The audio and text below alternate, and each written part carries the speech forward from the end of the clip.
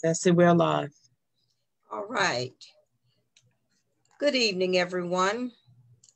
I am tickled on this evening to share Praxis Circle Network with some of the finest people I know in Christendom.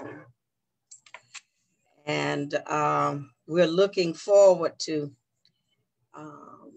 even going deeper on this evening. But let me say hello to you and our viewing audience, and give a few more opportunity to come in the room to be with us on tonight. And while we're waiting, let me just share a testimony of my third grandson graduating from high school yesterday. And he's on his way to school downstate. And congratulations, Jalen DeMar Clark, again, for following the instructions of your family and making us all proud of you. With that being said, let me also stop now and welcome some of the finest men in Christendom, as I said earlier, onto Praxis Circle Network. Brothers who are offering themselves as candidates for bishop in the life of the Christian Methodist Episcopal Church. Thus far, we have 3 of them on. Presiding Elder Harris Lester of the 1st Episcopal District, presiding Elder Philip Washington of the 3rd Episcopal District, and presiding Elder Griffin of the 4th Episcopal District. Brothers beloved, and of course to Dr. Wallace, who's sitting by, one of our guests on this evening, all dressed in Delta colors and pearls. Welcome, Doctor. Thank you for being here with us on this evening. As you know, viewing audience, we are a safe place. Praxis Circle is a safe place for people of all ethnicities to come and share with us in reference to their joys and concerns. And so on this evening, I ask 5 of our candidates, male candidates for bishop, to come on and share with us some questions around social justice, as we take a leap to honor them at the same time for Father's Day. And I must say that there's nothing like an African-American man. He comes tall, short, heavy, plump, with hair, no hair, strawberry, vanilla, chocolate, blueberry like mine. So there's nothing like an African-American man. And when God decided, indulge me just for a minute, when God decided to allow God's Son to come to earth, he chose the color of the African-American man to come and share his journey on earth, to revolutionize, if you will, the earth with us.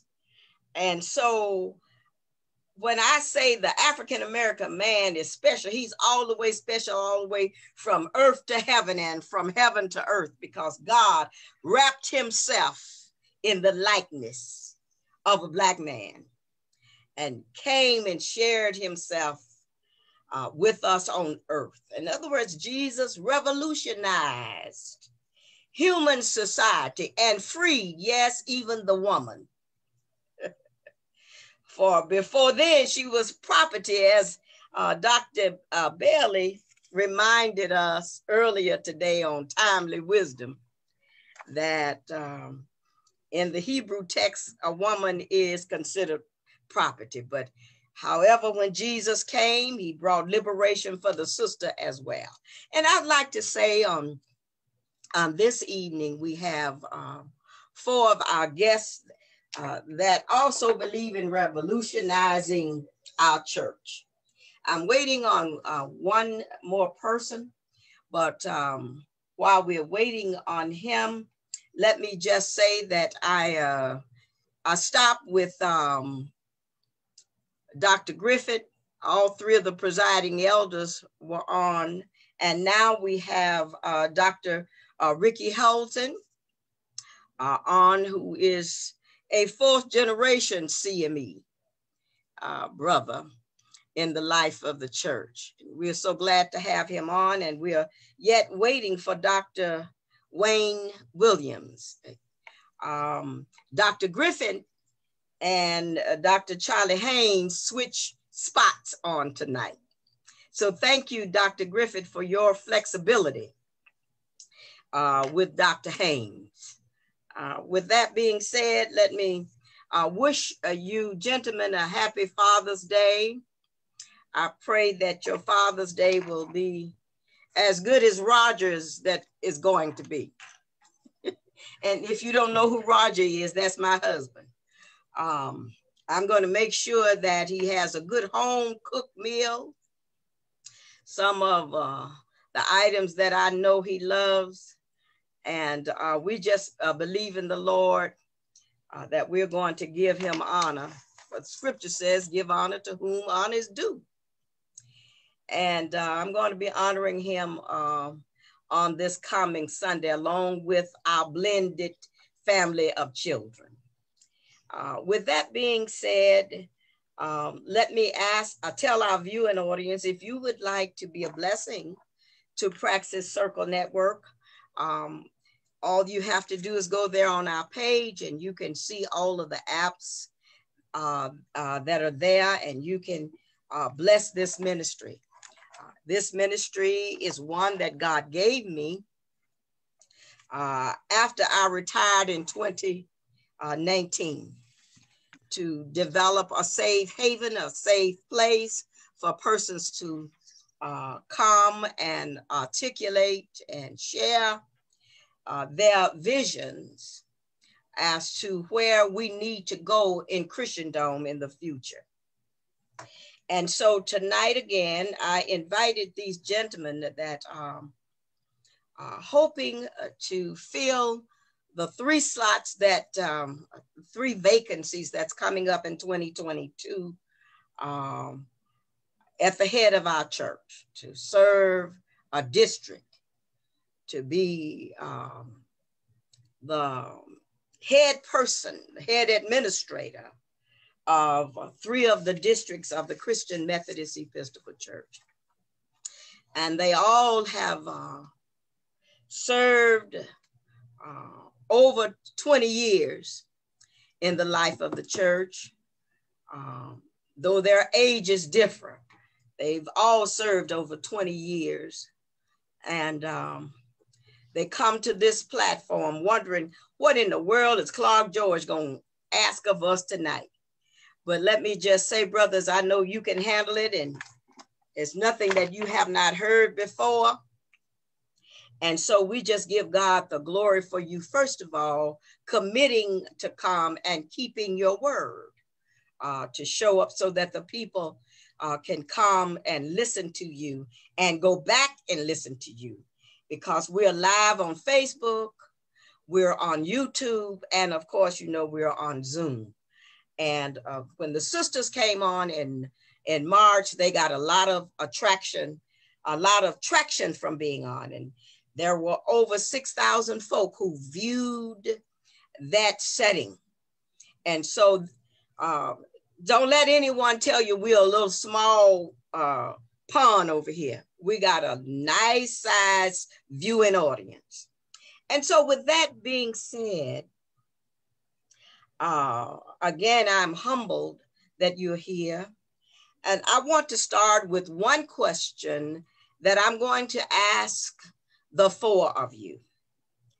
Generally, I will not ask the four of you the same question. So I know you've had your Starbucks and you're ready to roll with me on this evening. But the first general question I want to ask is a question that the Timely Wisdom sisters asked me when I shared with them a few weeks ago.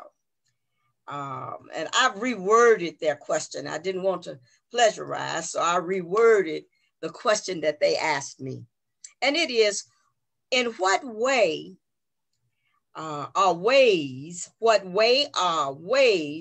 have you as pastor nurtured your congregation during the pandemic of 2020? And I believe I will start with you, presiding elder Paris Lester. In what ways have you nurtured your congregation now? And if you don't pastor, let's put it this way, your district during the pandemic of 2020. Yes, sir. Thank you so very much, Reverend Dr. Essie Clark George, my big sister in ministry. Thank you for this opportunity into the Praxis Circle Network. I think the short answer for me of how we've been able to get through this pandemic and nurture them is really the pandemic just taught us to kind of go back to some of the old-fashioned ways. I think it was a part of our quadrennial theme, going back to the basics of making those phone calls, checking in on people. For those who could, I would drive by and go by and visit people, even coming outside, making those personal touches. That kind of helped nurture. And also with our young people, they were able to really help the church get online and do Zoom and Facebook and YouTube. But with them also having that time to just speak to them, go by and see them at school. And many of those who didn't have a chance to go to school, we were able to have a partnership with the YMCA, where many of the essential workers brought their children to our church every day, Monday through Friday, from 6 a.m. to 6 p.m. So it allowed me to have opportunity to be with students and parents to help nurture them through this pandemic. All right, thank you very much. Let me move to Dr. Ricky. Yes, thank you for the question. We've been doing a plethora of things during the pandemic. First of all, we've always had virtual services.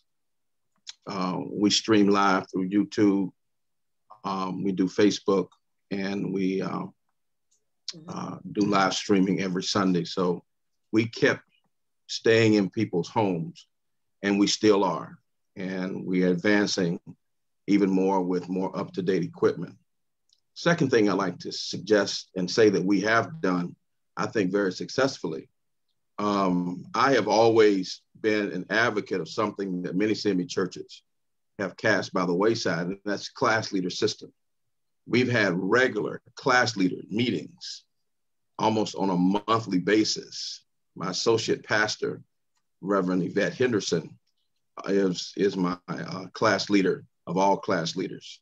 So once a month here recently, particularly, we get together every month, and I hear everyone's class and the leaders of the class tell me exactly what's going on in the church.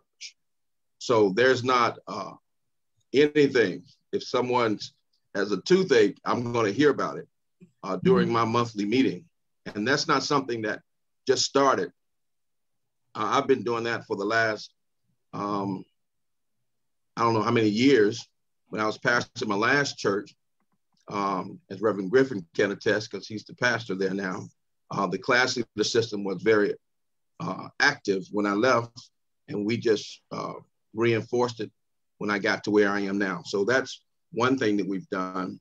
I've attended many birthday parties and other rite of passage celebrations. I really believe in rite of passages. In the Black community, we have celebrated rite of passages for eons. So I've tried to attend as many birthday celebrations as possible. I have a varied congregation, so we've had quite a few funerals. And so I've not been able to touch people, but even during funerals, I tell all my local preachers, you can kill yourself if you don't handle a funeral correctly.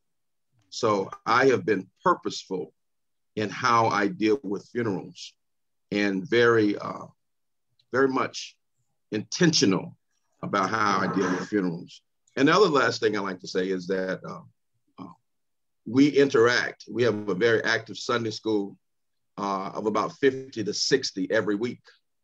So I've been on Sunday school, and even this coming Sunday, we have a very interactive service. And we don't do Zoom, but we are having a Zoom service this coming Sunday on Father's Day.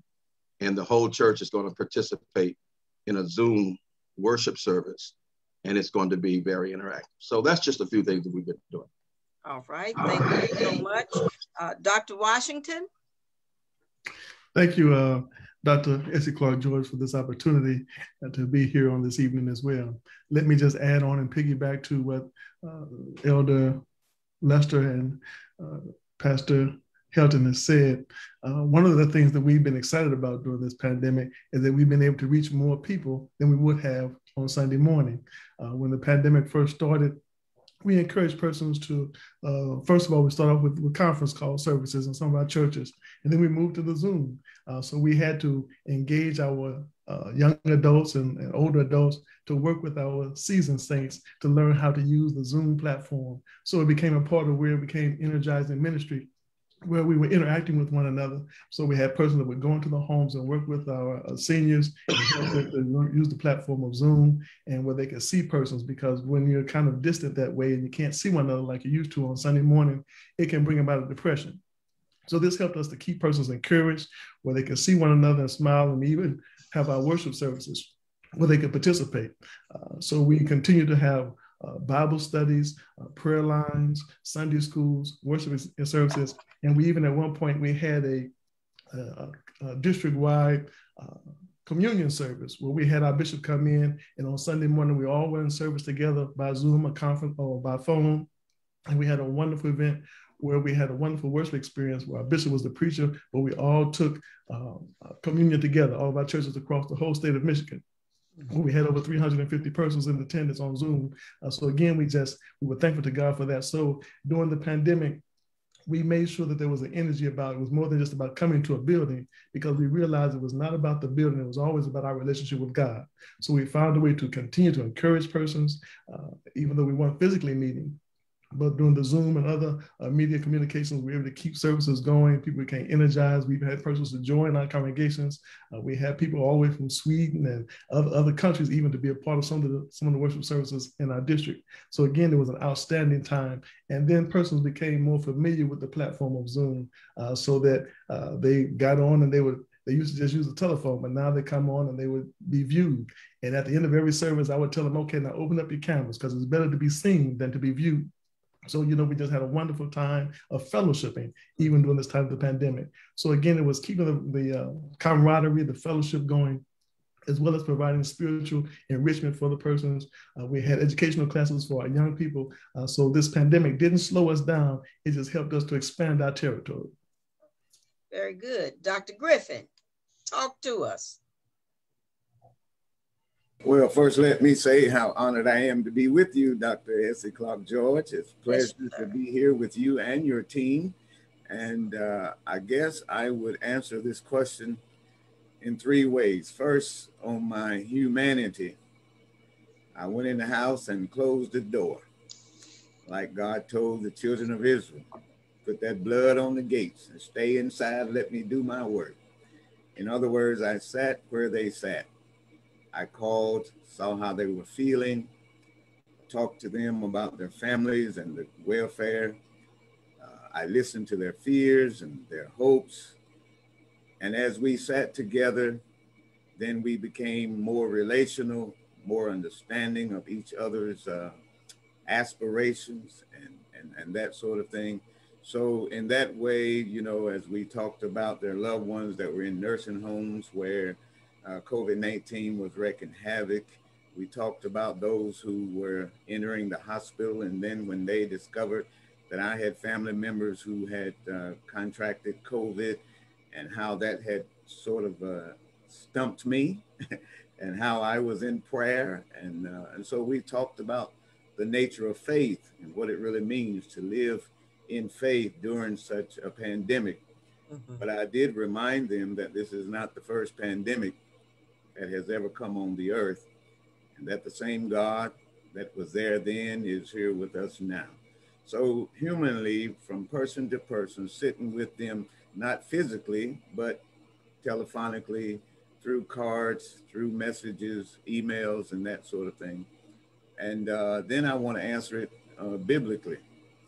We continue to teach, well, really we continue worship, shortened of course because of the Zoom platform, but we discovered a new ministry, and that was a Sunday school ministry that we began to do on YouTube each week and email to the members and others who were interested in Sunday school. So we developed an active Sunday school ministry on YouTube, and for those of the church who wanted to get on the platform, they could. Otherwise, they could just click on the YouTube on the email and do Sunday school in that way. So we continued with worship. But one thing about worship, it became more lay ministry driven than pastor driven. Those who would not ever participate in worship all of a sudden became interested. And so we even now do worship together with the lay leaders and other members of the church. And of course, we also, when we go to the nursing home, now that they're open, and we sit across from the barrier of our senior citizens, and they begin to tell their stories, we chronicle them. We have provided gifts for those in the nursing homes. One of our ladies that Pastor Helton knows, Sister Viola Wiley, does arts and crafts, and she distributes those throughout the nursing home and for her friends in the community. And we would take her the materials, and she would always have a bunch of stuff that she has created for us to take back to the church, bookmarks and Kleenex holders, all types of things. And so we just became more compassionate, all right, and really in love. And then not only humanity or humanly and biblically, I would say spiritually, as I have processed my trauma through this pandemic. I had a sister who contracted AIDS, and 2 of her children contracted AIDS. And I had a brother who passed recently. All of these things that have caused me to reevaluate my theology and to go back and update my theology through continuing education courses that you can take with universities and biblical schools. I've taken several with DTS, and I've taken some with the Lutheran Seminary, and others that I just do. You can get them for free on courses. You've heard of that website, free courses. And so just studying, redefining, updating, because I went to seminary. I graduated in 1996. So a lot of what I learned from my evangelical seminary training is obsolete. And so I needed to update myself. And so I think that by updating my own theology and my own relationship with God, that in turn helps me to nurture and care for the members of the church Thank you so much. Yes, ma'am. So. Thank you so much for that, Dr. Griffith. And let me just say, I offer, and I'm sure I speak for the persons who are with you, we offer our condolences in the passing of your family member. Let me just ask while I have you up, have you had courses in clinical pastoral education? When I went to seminary, they had what they call Your short answer now. Supervised ministry. When I went to seminary, we didn't have CPE. So right. I have not been to the new one with Dr. Wallace. I see she looking at me. Okay. What about you, Dr. Helton? Have you had any clinical pastoral education courses? Yes, I have. At Duke Medical Center, I did, and I did a unit, and it was the most salvific experience of my life. Yes. You, Elder Lester? Yes, ma'am. At the only seminary of the CME Church, Phillips School of Theology, ITC. All right. Dr. Phillip? Yes, ma'am. Yes, ma'am, at the great ITC, Phillips School of Theology. Very good. I'm so glad to hear that because your answers denoted clinical pastoral care sharing with the people. Mm-hmm. And let me just add a personal note. One of the best things that I could have done when I retired was to go and take a unit, Dr. Helton, through the advocacy program here in our area, Chicago and the suburban areas, in clinical pastoral care. It really freed me up and helped me to find myself again after pastoring 25 years. With that being said, now let me ask you gentlemen. You do know Reverend Wayne Williams is on Dr. Clark. No, I don't see him. Praxis, can you include Dr. Wayne for me? He's on the screen. He's on the screen. He's on the lower level. I don't see him at all on mine, but Dr. You might need, excuse me, Dr. Clark, George, you may need to change your view. Now see, I don't know how to do that. And I'm sorry, Dr. Williams, I wouldn't have left you off. You my homeboy.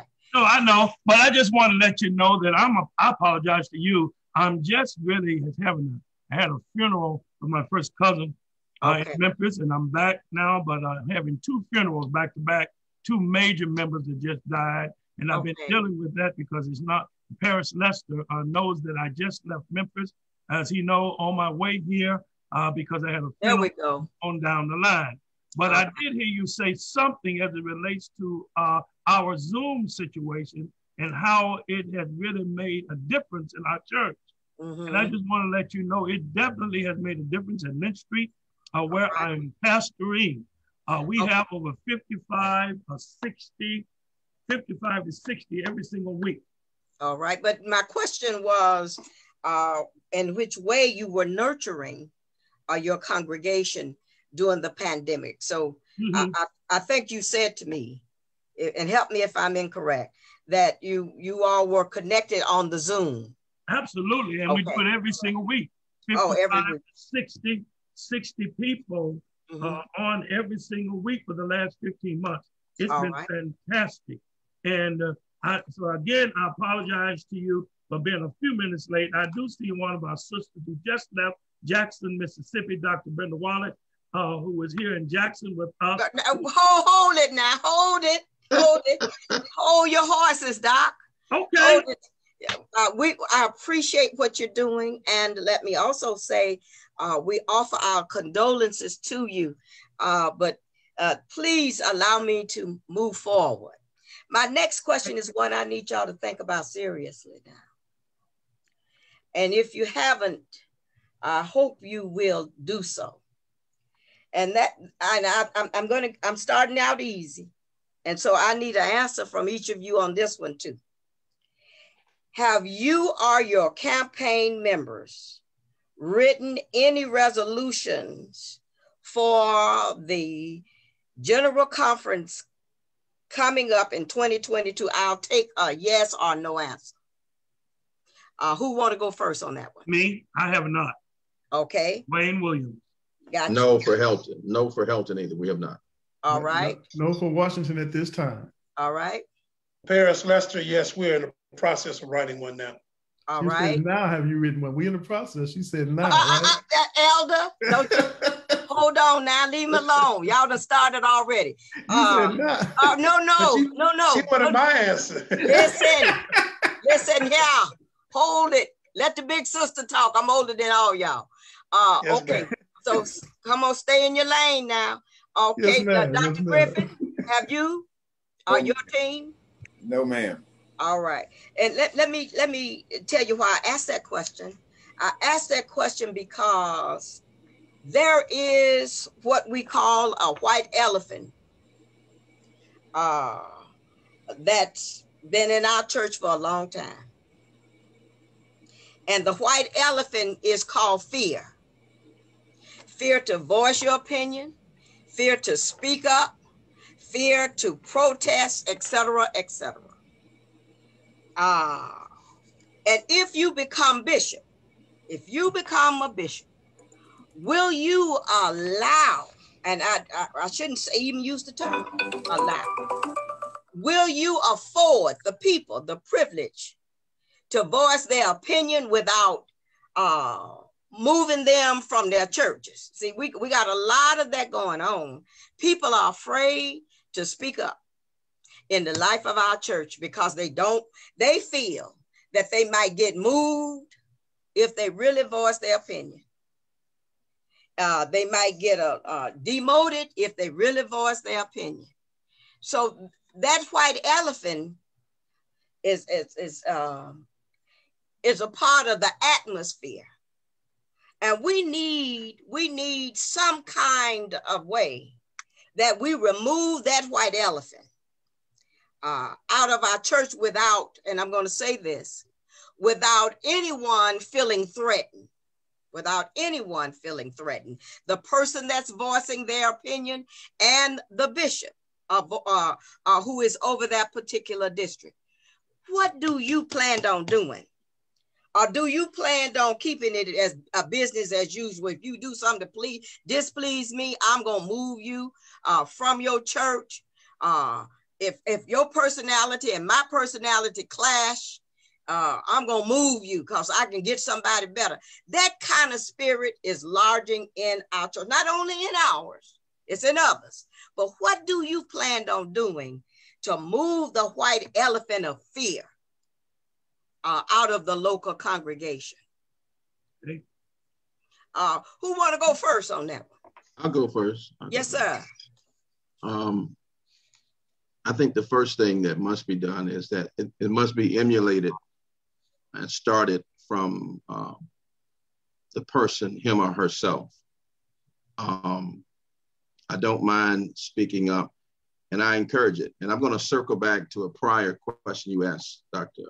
Essie Clark George. No, answer this one right here, sir. Answer this one. I know, but it's all tied in. All right. Going back to CPE, what CPE allowed me to do and to be is free. And if you recall, I want to just take you back to the 2014 General Conference.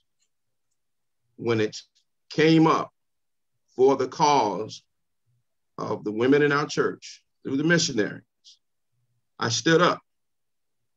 It could have cost me everything I stood for. All right. And I ever worked for. Okay. And so I did. And every bishop had signed off against that. Mm-hmm. And I stood up for that.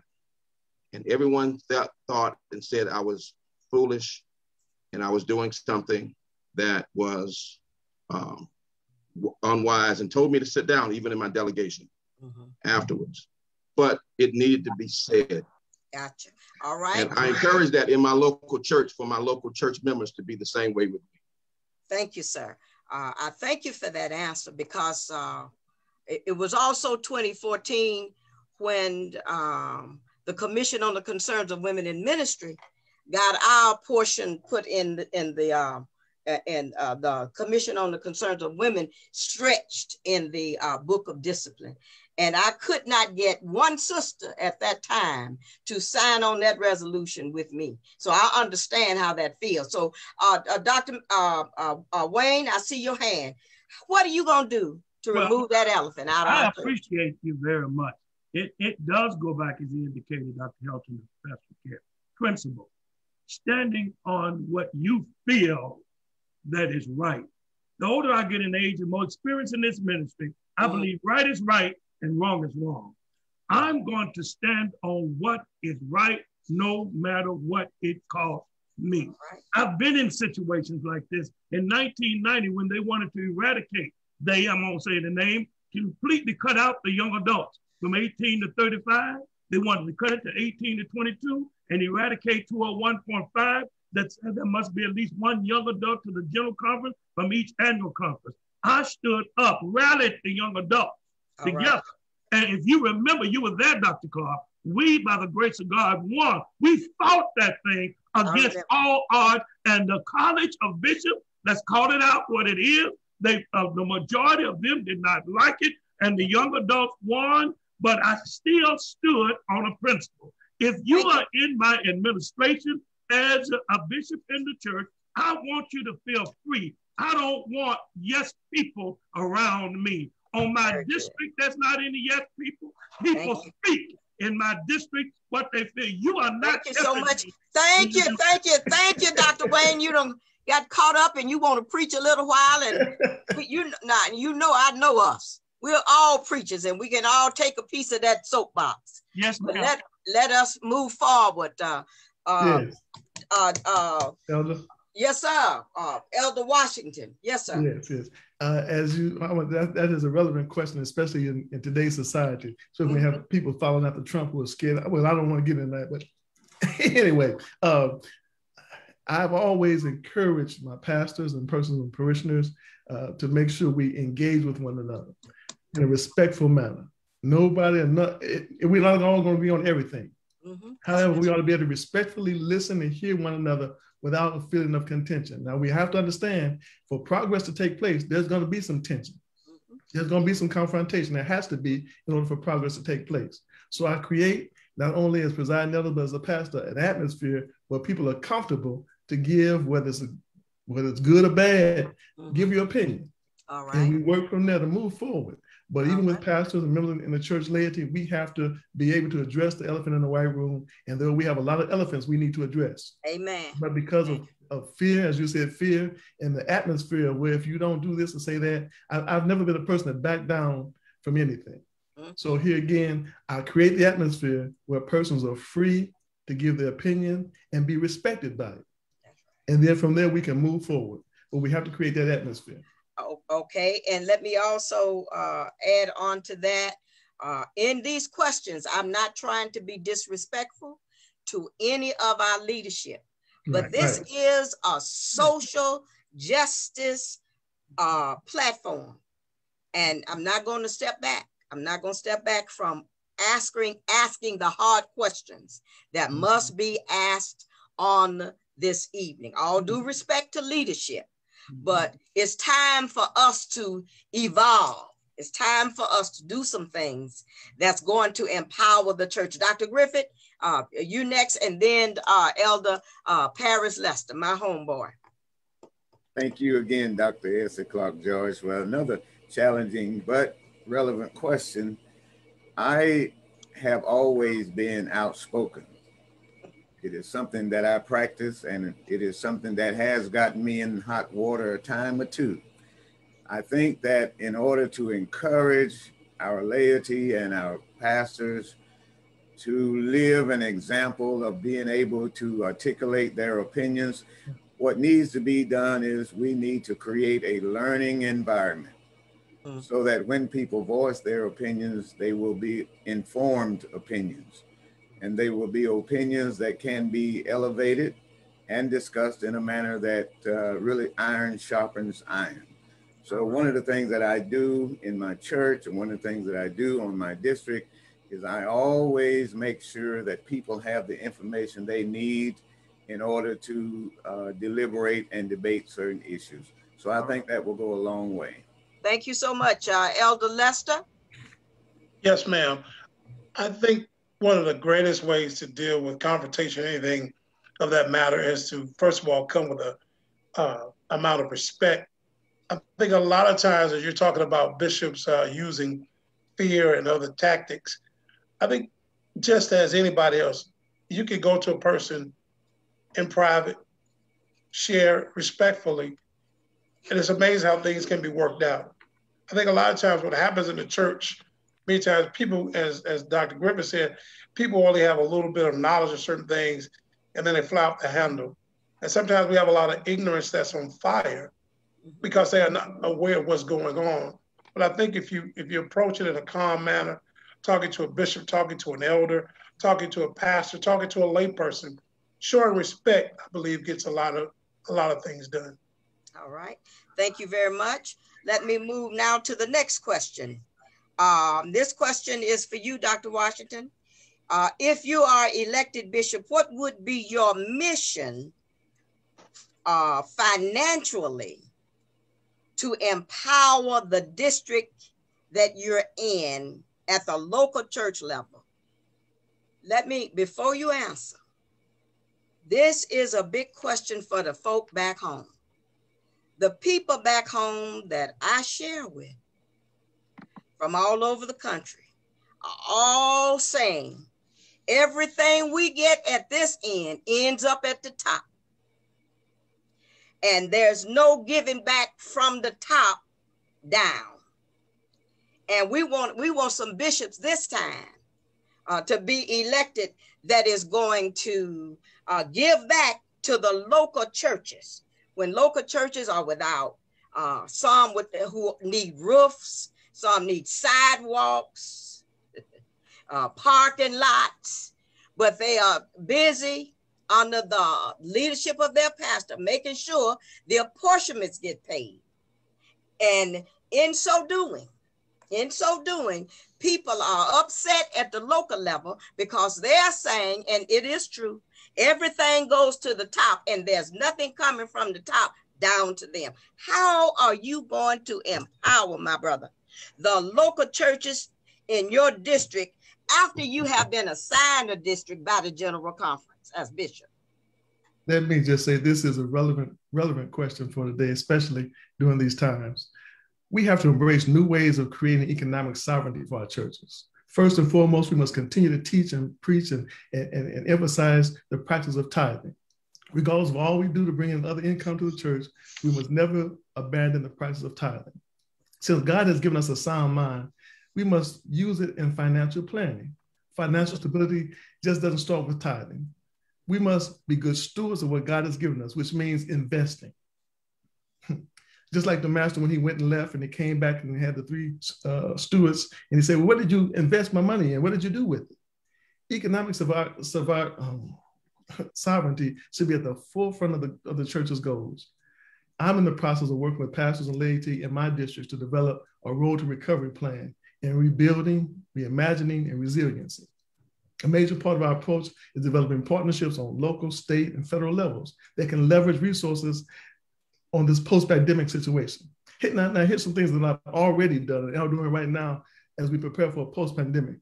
First of all, across my ministry, I've always focused on spiritual growth, economic stability, and enlarging our territory. I've developed summer school programs for youth with programs that were fully funded, and it served over 1,000 children and youth with $5 million worth of grants and goods and services. And every dollar of those things went back into our communities to make sure it helped the churches to provide ministries in those communities. I have the knowledge and the practice of experiencing and developing faith-based partnerships to provide greater access and attaining funding streams for ministry in both small and large congregations. Many times we think that our churches are too small to do ministry, but every church and every community can do something. And in most cases, they're already doing it. All right. Before the pandemic, I assisted a congregation in receiving a grant of $20,000 through a city program. I partnered with Indiana University School of Philanthropy and leveraged funds to do a 2-day economic development training for 100.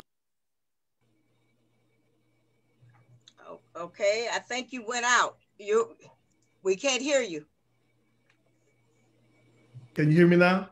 Yes. All right, all right. I established a public and private partnerships with Comerica Bank, in which they underwrote a luncheon for one of our spring meetings.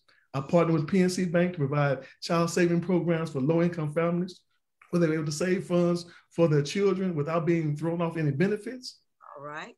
It's not only about tithing, but we can partner. Okay. And also have an entrepreneurial spirit.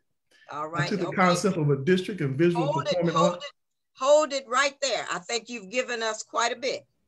And I'm thankful to hear that, because if you are elected bishop, Dr. Washington, the people are going to look back at this and they're going to want to be able to say that you promised us these programs. And I'm glad you have that in your background, that you can pull it forward. But I got to let me just say one more. One more.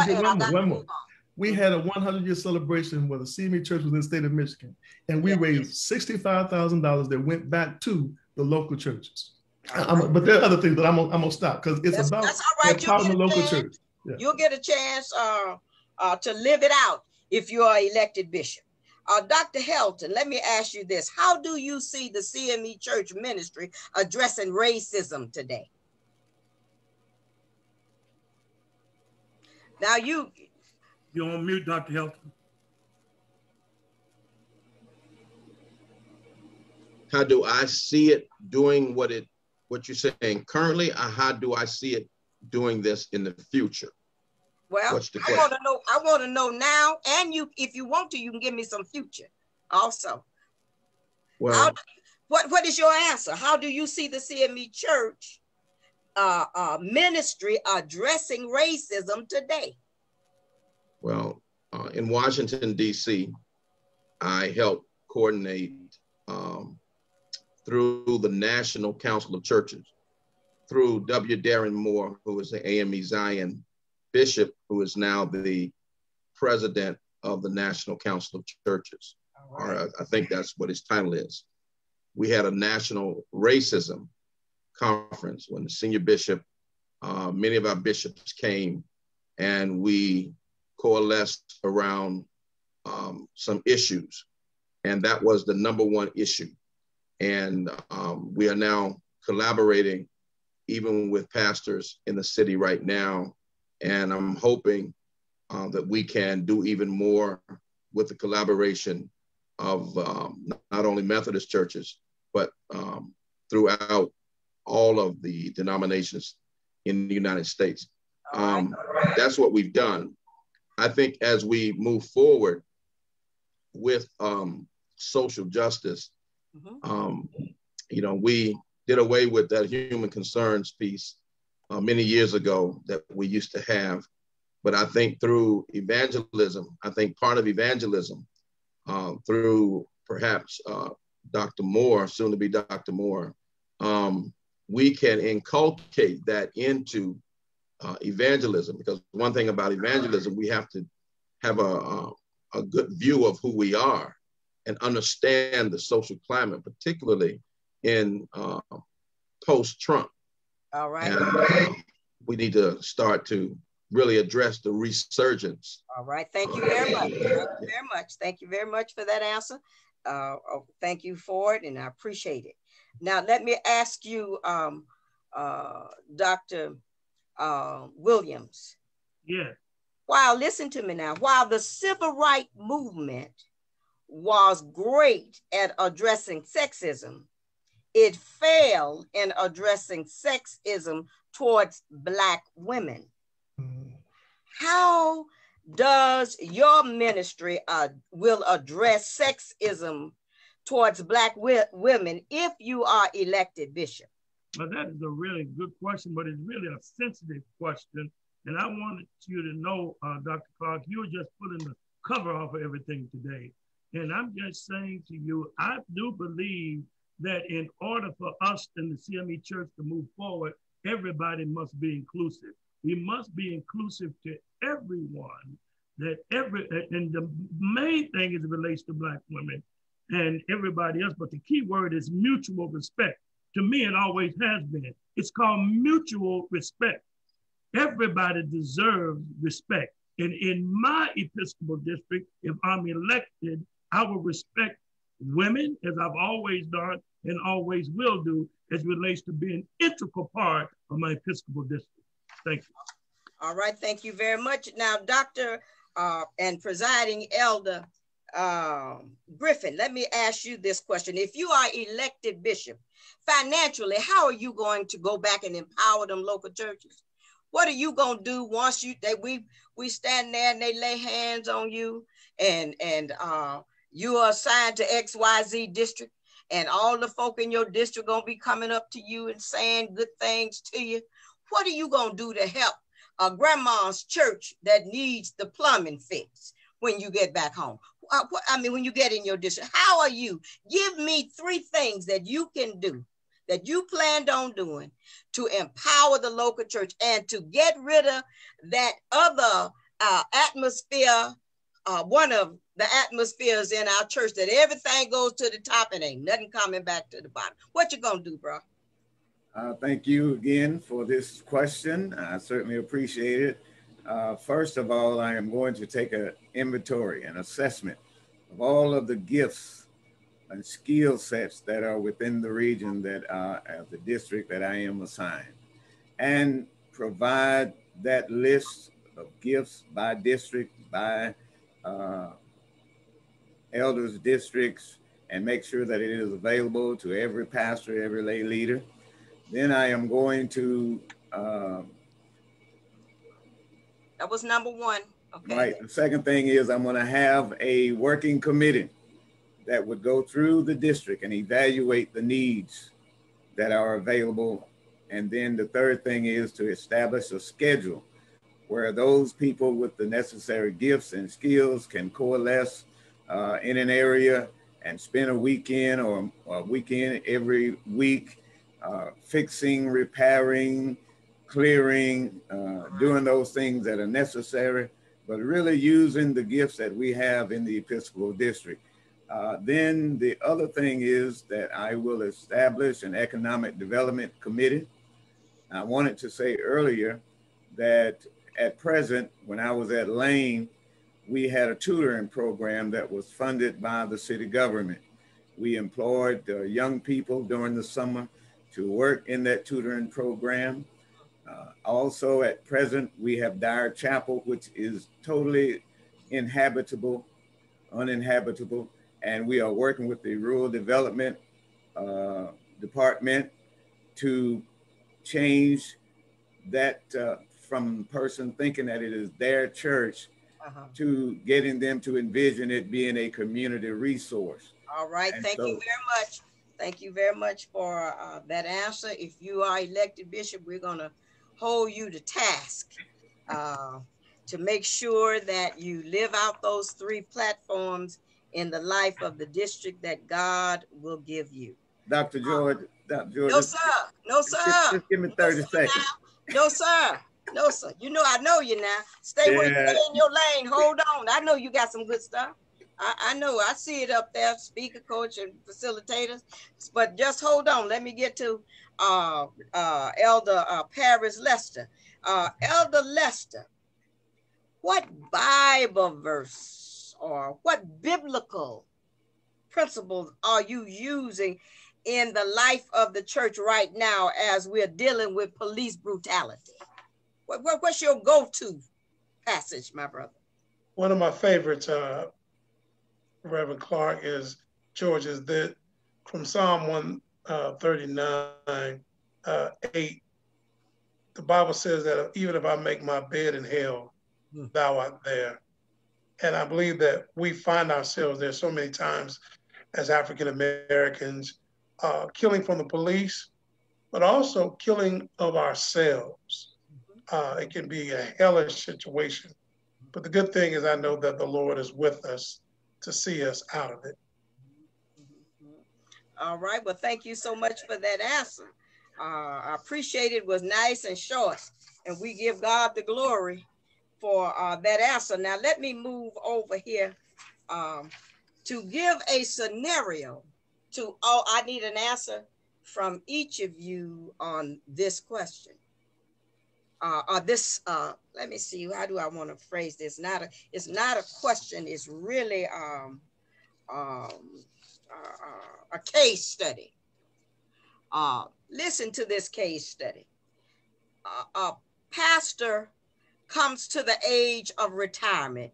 He retires or she retires and have been faithful in making sure that for the last 35 years, their apportionments of whatever church they were placed in was paid. All district and annual conference fees were paid for the last 35 years. And the church that he or she was pastoring last paid through their tenure at the church all of their 12%. Up until the last right before retirement, I should say. But a check was given to the treasurer to hold that would pay that person's last installment of 12%. But when the new pastor came in, the new pastor said, there's no money, and turned it over to the bishop for the bishop to call the retired person to tell the retired person that they're not going to get their last installment of their 12%. If you are elected bishop, would you allow a person who has worked diligently through the years, never missed apportionment, never missed meeting any kind of commitment that the church had, made sure that the bishop had all of his or her askings for their quadrennial celebration? Would you allow that person to leave without their last installment being paid? Dr. Washington, let me start with you. How would you handle it if you were the bishop? Yeah. As you know, I've worked with several pastors at retirement and made sure that they received what they were supposed to receive, and working with the Tyrone Davis and others, and making sure that those funds would have been given to that person. Or, make sure that person was credited for those funds that were raised during their tenure. So yes, that's after a person has served our church, we want to make sure that they retire with dignity. Over 35 years of service, and they've given of themselves in many ways, shapes, and forms as pastors do. We need to make sure the persons retire with dignity and that we treat them with great respect. I make sure we celebrate every pastor that retires in my districts, as you know. Yes. I take that. Yeah. Dr. Helton, how would you handle it if you're a bishop? Now you're at the top now, and you're looking down on a poor little pastor that's retired and didn't get all their money. Trying to understand the question, Dr. George. You said if the local church paid their 12% to the treasurer. To the treasurer of the annual conference. Right.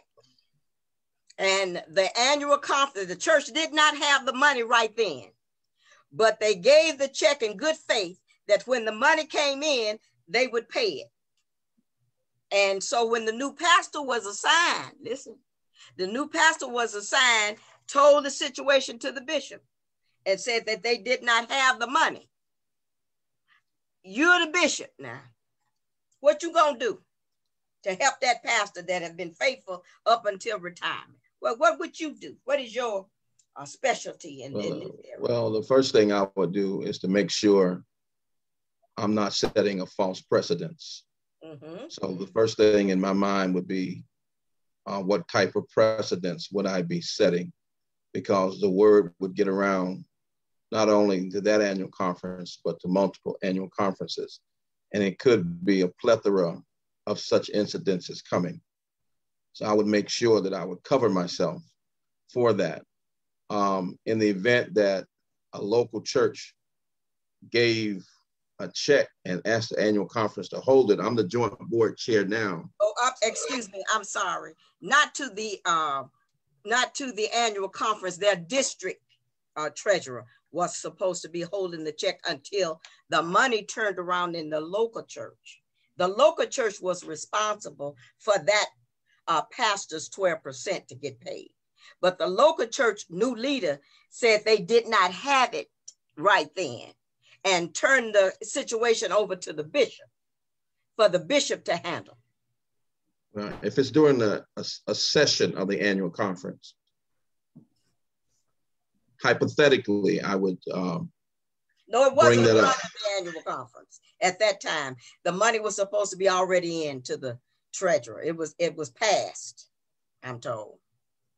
So it was post-annual conference or pre-annual conference? The annual it was after the annual conference. Post. So it was post-annual conference. Mm-hmm. Again, I would make sure that I'm not setting a false precedent. And what does that mean? Help me with that. What does that mean? That means that I would not want to set a standard that I could not uphold in the future. All right. I would not want to do that because I would be held accountable after that if I allowed that to take place.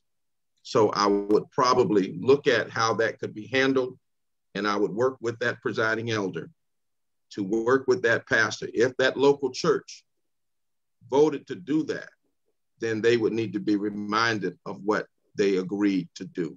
Very good. And I would work from that perspective. That's good. Dr. Williams, your answer to that question. Thank you, Clark. Thank you. I think I want to say Dr. Helton's statement is right on as it relates to setting precedent. Even though you know my platform is a servant leader with a compassionate heart. Yes. I'm compassionate. That is my platform as it relates to who I am and always have been. But we do have to be very careful about that. One of the things on the joint board, I was chair, as Dr. Helton knows, for years in the Carolina region.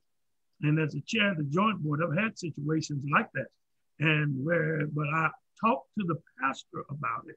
And the pastor, and actually the bishop brings it back to me and say, okay, what do you want to do? And then I know that I'm somewhat responsible for that. So I think you need to take it on a case-to-case basis. Very good. If you do it on a case-to-case basis, that would somewhat get us out of some hot water. But I do believe what Dr. Helton said, we have to be very careful of the precedences we set. Okay. Thank you, Dr. Clark. You're welcome. Just keep in mind now, this is somebody that have served the church for 30 years and 35 years, and they want their monies to go on into retirement with. So just know. You're saying that we're holding the money up? Let me hear the last part, please. No. I think Dr. Helton helped us with it when he said he would make sure that that responsibility goes back to that local church. Mm-hmm. And that local church live out that commitment that they made. Absolutely. Now, I think I done answered it, so I can't even go there no more to ask Dr. Griffin, unless you are, Dr. Griffin, you are presiding elder, Lester have something different you want to add. But I would just simply say, I would just pay it, make sure it's paid, and then work it out. Make sure it's paid out of some of that money that coming to the top. Well, I mean, the annual conference would cover it, and then I would meet with that pastor in church to find out what's going on. That's the short answer. Which is a wonderful answer. Because after 35 years, I would trust that person that they wouldn't lie to me, and I would just pay it and then meet with the church and pastor. Thank you so much for that answer. That's a good answer. Dr. Griffin, you have anything different you'd like to add? I don't think I could add anything better or more valuable than that which has been said, except to say, in my district, I do not hold checks. I do not take checks to hold, and anything that is due the annual conference, it does not go in my district treasury. It goes directly to the annual conference treasurer, because our pensions are due in December. And so when those pensions are due, I make sure that they are there and that the annual conference treasurer can write the check and send it to the Episcopal district, and that those pensions are paid. So I try to follow the law as it pertains to these types of things. All right. Thank you so much for your answer. Now, let me move to another question. In the life of the church as we see it, I don't know how to word this one, and yet I got 2 pages of questions. But let me just let me say it this way. There are some sisters in the life of the church who feel as if, and who thinks as if there are 2 churches, one for men and one for women. So if you are elected bishop in the life of the church, what are you going to do to show forth equality for all in every capacity in the life of the church, in terms of pastoring, in terms of being a presiding elder, in terms of any positions, your administrator? What are you going to do, presiding elder Paris Lester? What would you do to bring about equality for sisters in the life of the Christian Methodist Episcopal Church? And before you answer, let me say, if you're a bishop, you inherit the book of discipline just like all the rest of us. So it's all of our faults to not bring about some clarity for everybody. So I just need to say that. So I'm not dumping on men. I'm just saying oppression is a part of where we are, and we need to do something about removing the oppression. Your answer, sir. Thank you, Dr. George. I would simply point to persons like you, who I watch pastor, who I watch be presiding elders. We have, of course, Bishop Jefferson Snorton. I would point to those persons as a reason why I would want to appoint females to certain pastorates. So it wouldn't be a matter of this is a male church or a female church, but going under the godly wisdom of saying that this person, I believe through godly wisdom, that this person will be a good pastor for this particular church, or this person would be a good presiding elder for this district, and not basing it on gender. And I think though I could, again, point to so many, even in our church that I've watched over the years, and to see how so many of our sisters have been elevated across our church. Many of our churches, leading churches, have female pastors in them now. And it is a joy and delight. Many of our presiding elders are female. So it's great. And even now in Birmingham, Alabama, Miles College has its first female president. So there are many things I could point to. And then being in Chicago, and you know this very well, one of the most dynamic pastors in Chicago was Johnny Coleman. I mean, who built the church from the ground up and paid it off when she walked into it, a female. So there are many instances in person that I can point to say it does not matter about gender. It matters about if the person is qualified for the position. All right, but we're talking about gender right now. I thank you for that wonderful, sophisticated answer. That's a good answer, but that's not reality in our church for where sisters are concerned. But I thought you were asking me as a bishop what would I do. I know, but you went to Johnny Coleman, so you left me. You left me when you went to Johnny. I'm just pointing out that there are many instances where I know in a church, as you're talking about this, there are some churches that say, well, we don't want a female pastor. And I used her as an example of saying, why not? There are many instances where women have definitely flourished as pastors. All right. Thank you very much for that clarification. All right. Let me move now to talk about salary.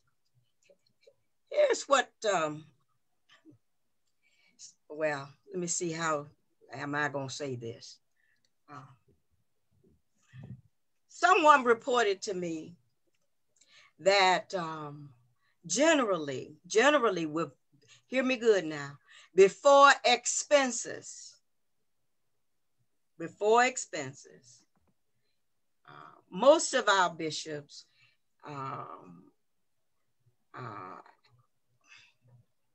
have access to over $500,000 before expenses. And when we look in the book of disciplines, a pastor's salary before expenses is $16,000.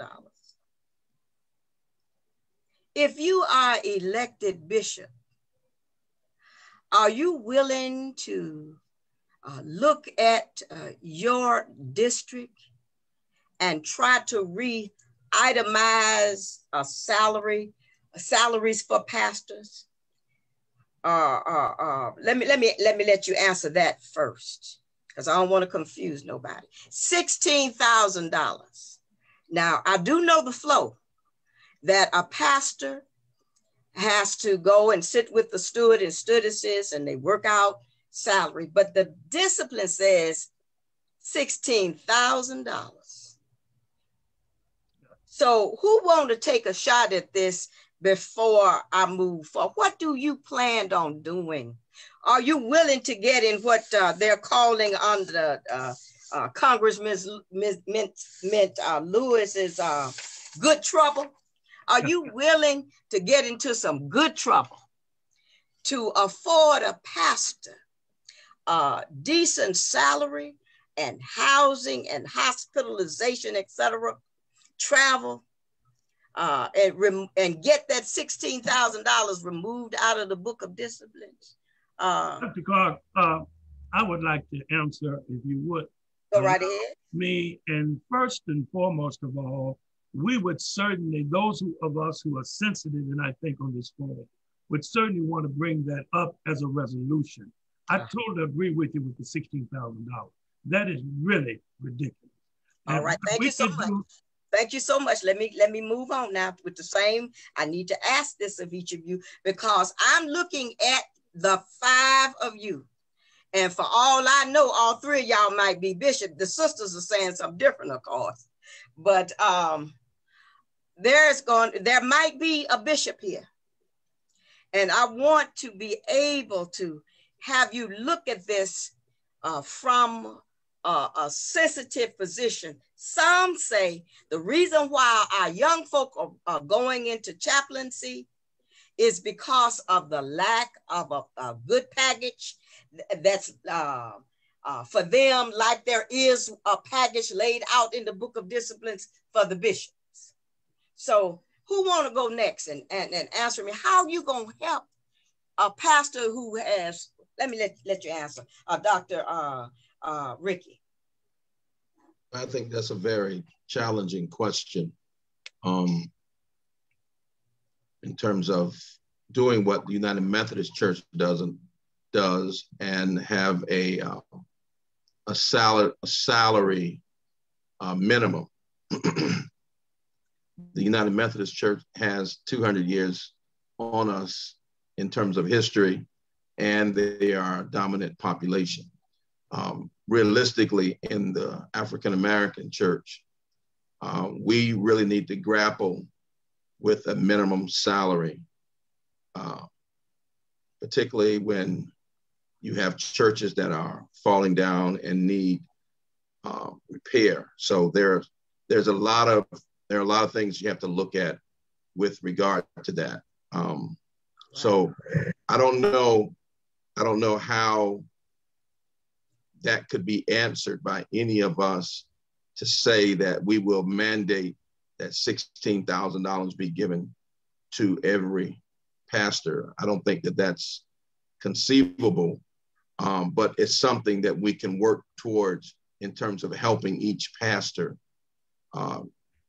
get a decent salary. And I think that's tied into Dr.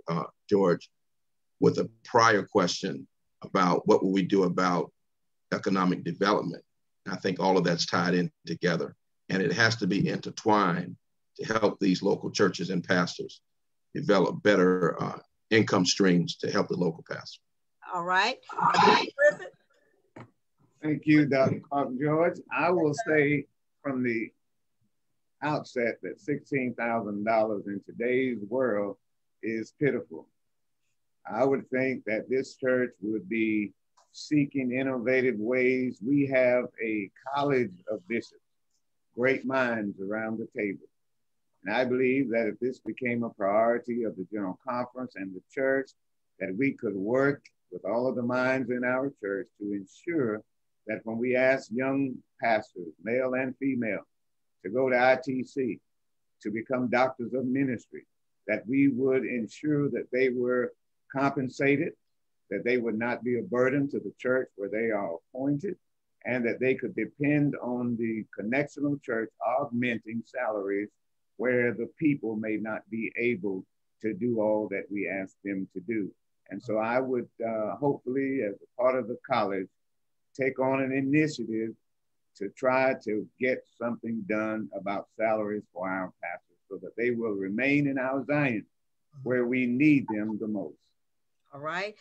Dr. Washington? Yes, thank you. Thank you, Dr. Clark George. Again, let me just add on to what my brothers have said. It would have to be done on an individual basis. I believe looking at every congregation individually. Some congregations can't afford a $16,000 salary, as you well know. However, it starts with looking at economic stability as the church as a whole, where in which we'll be able to maybe augment or supplement the salaries of those pastors. But it can be done, but it has to start with looking at the finances of the church, making some cuts, making some additions in other places, some great investments. But yes, something needs to be done about those. That salary, $16,000, is on the poverty level. So again, it's something we can't say we can just mandate right away, but it's going to take some time to make sure we move into making sure that persons are able to sustain themselves as they pass out congregations.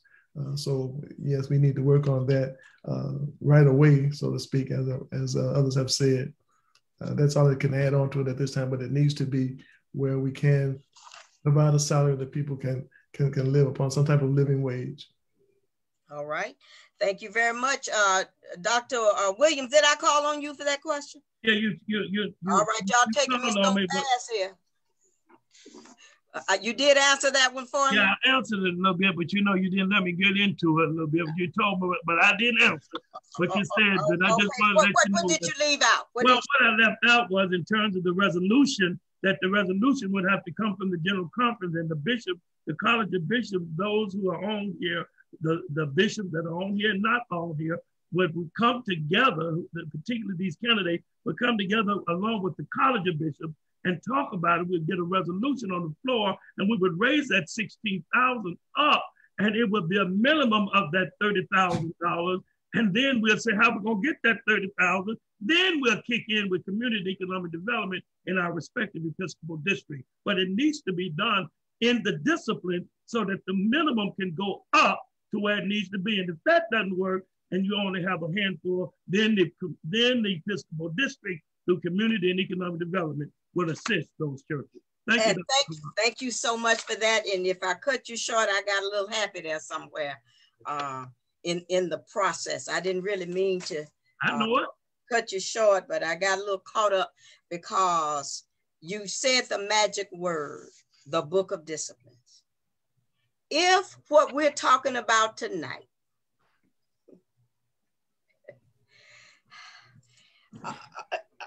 all of these questions don't mean a hill of beans if it's not in our laws, because people are going to refer us back to the laws. Now, that's the other white elephant. If it's not in the Book of Disciplines, there is a way out. So that is why I asked the question earlier. Have you written any resolutions?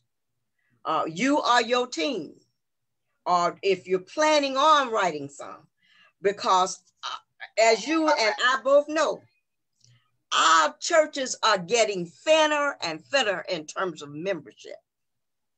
And it's all because we got these white elephants that we talk about in private circles, but we don't talk about in public settings because we don't want to ruffle any feathers. But it is ruffle feather time now, y'all. You got to be, in my opinion, if you're an elected bishop, you got to be a revolutionary bishop, like Jesus was a revolutionary when he came and grew up in his time. We got to have change so that the church don't die. Just going along to get along ain't gonna work no more.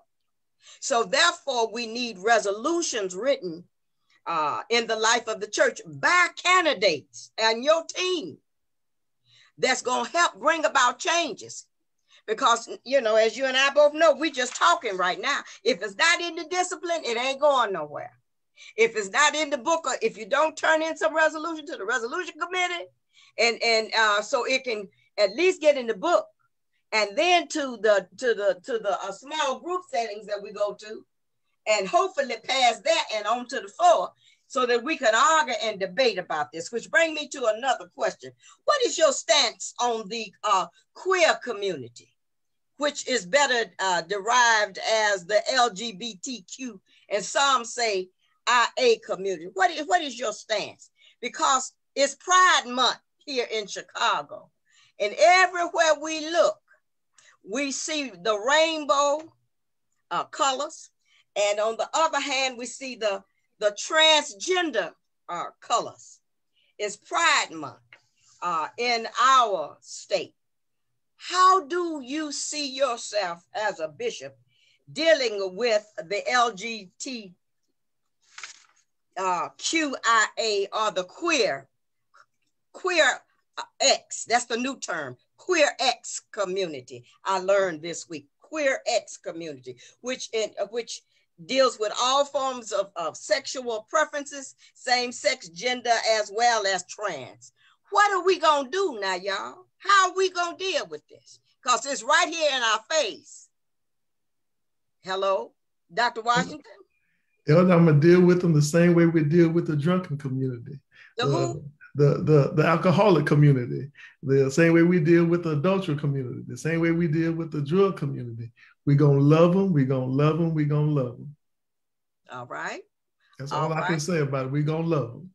All right, that's your answer. Okay, let me hear what you got to say, Elder Lester. What are you gonna do? As Elder Washington just said, continue to love them, but also I think in that same fight in the Q community, the African Americans that are still mistreated as gays and being African American. So I think joining in that struggle, that even in acceptance by the larger community, treating them fairly. I think the fight continues where Black lives continue to matter, even when you're LBG or whatever the alphabet is, whatever you are, that you should be treated with respect and love. And also, Doctor, I didn't get a chance to answer the money question, but I'll move on. All right, then. Go ahead. Answer the money question. I was just going to say that I think as a bishop, and I agree, everything we have to put in the discipline. But I think as a bishop, as a leader, certain churches, we just have to help them. If those pastors, if the churches can't afford it, then we have to help supplement them. But at the same time, we require work out of that pastor, not just to be collecting a check, but they have to show that they work to earn these resources. All right. Thank you. All right, you got me, but let me move on. Who did not answer that question I just asked about the QX community? Yes, Dr. Griffith, go right ahead. At Rock of Ages CME Church in Augusta, Georgia, one of my, I think it was my third church, I had a musician who was a part of that community. And I was made aware. And so I met with him and we discussed who he was and how he could live among us as a viable member of the church. We agreed that he would not do anything that would harm the children, that he would not flirt or make advances with people attending worship, people who were members of the church. We agreed that he would be just as holy as everyone else. But I was particularly sensitive to the fact that in the LGBTQIA community, us saying that we are going to lump them and treat them like we do alcoholics and all of that, I think we need to get a little bit more particular because of all of the atrocities that are being committed, that have been committed for this community. And of course, if they're Black, that becomes a great issue because most of us do serve the Black community. So I would like to see I would like to see our church address their roles as pastors, as bishops, as lay leaders, as Sunday school teachers. I would like to see how we might develop what Dr. King called the beloved community, where mutual respect and yet safety could be upheld and everyone would feel a part of this community known as the African American community. I think I hear you saying there's space for everyone. Exactly. Okay, very good, very good. Dr. Helton?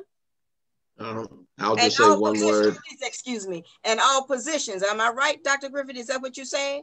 In all positions? Thank you very much. Dr. Helton, I'm sorry. Yeah, I believe in inclusivity. And I think that says it all. Yes, it does. Yes, it does.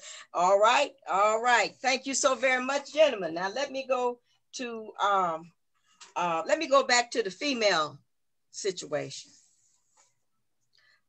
in the life of our church. Life of our church.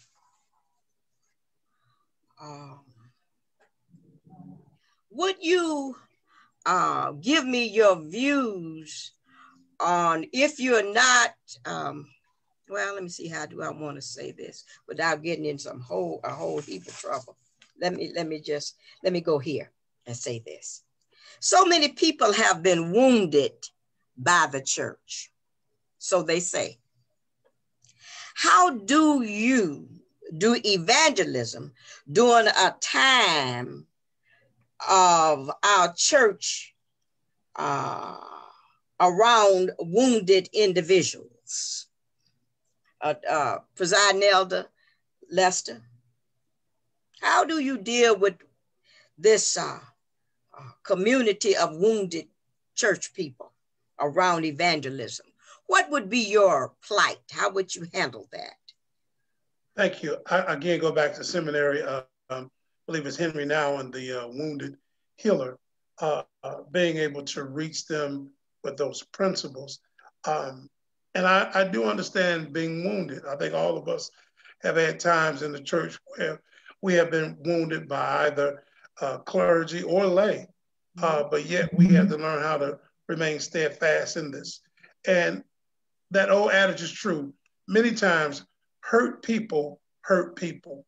So we have to love them, treat them, show them respect, let them, as we're called to do, to share with them the love of Jesus Christ.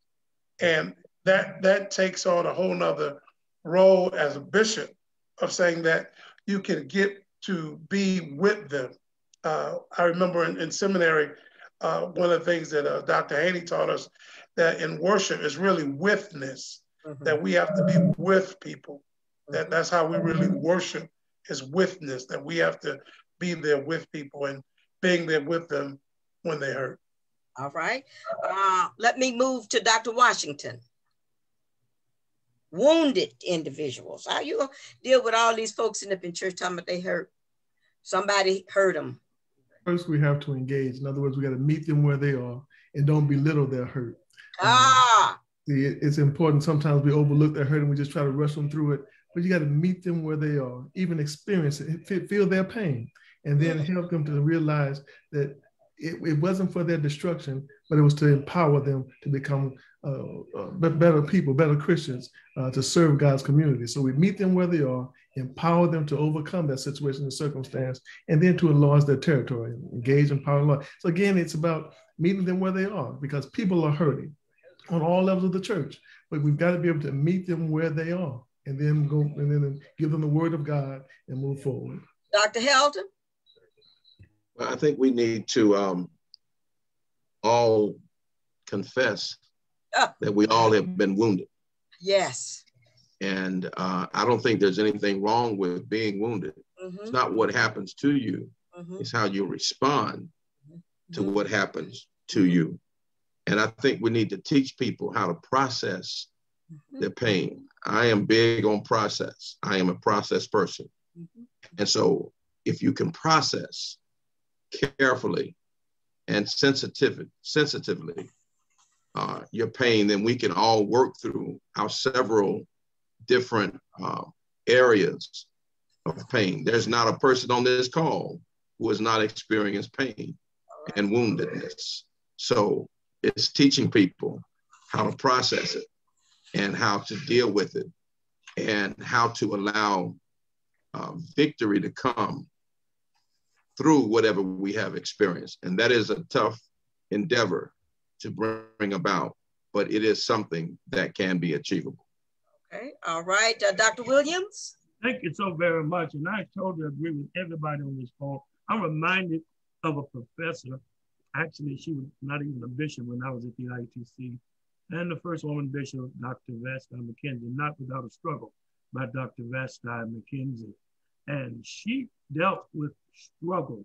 And one of the things that we as pastors, in order to deal with wounded people, you're right, brother, that's on this phone, they need to see that we are real. Who do we think we are? You see the glory, but you don't know my story. So I began to tell them about some of my wounded experiences, and people then, some of the people will begin to say, hey, I understand this person is real. This person has gone through the same thing that I'm going through. So I think it's so important that we really get down to the nitty-gritty to show people who we really are so that we can make them comfortable and they'll begin to trust us when they're wounded. And then once they understand our situation, we'll try to work through it together. And last but not least, if we can't help them as pastors, we need to learn how to refer.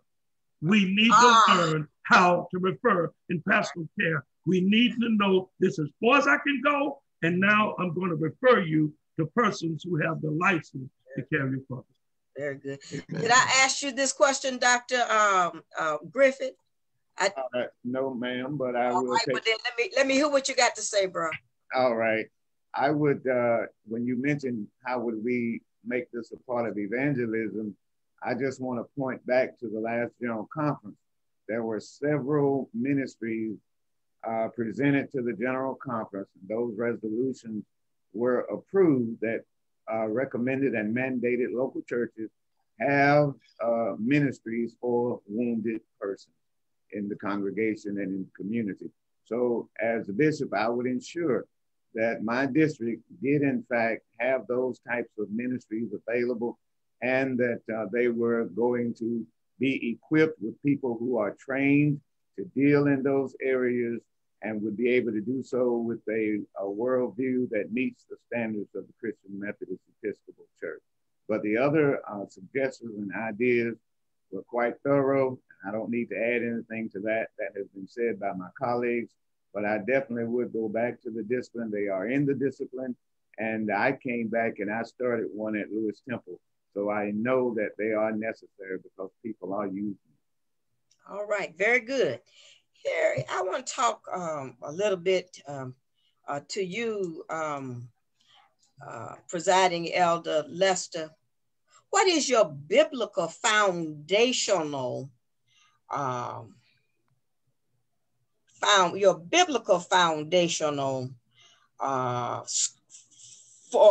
for your mission statement if you are elected bishop? Thank you. It's been James 5:16, the effectual and fervent prayers of the righteous availeth much.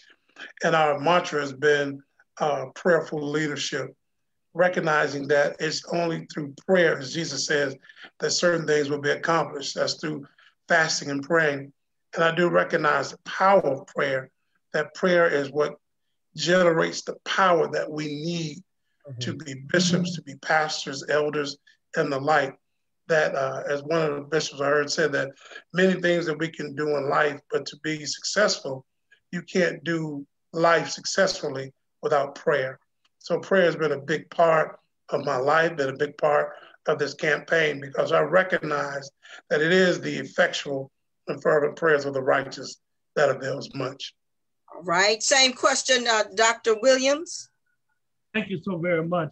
I believe in a threefold situation. That we, when it comes down to a mission statement, I believe that when it comes down, we need to deal with discipleship, making disciples one by one in the 21st century, in Matthew 28:19-20, seeing Christ in everything we do. Acts chapter 5:38, if it's not of God, it'll fail. But if it is of God, you can't stop it. And last but not least, 2 Chronicles 19:7, everybody is somebody. Dr. Helton? My mission statement, I just finished doing a little article about last week. It's Matthew 23:11. The greatest among you shall be your servant. Dr. Washington? You're muted, bro.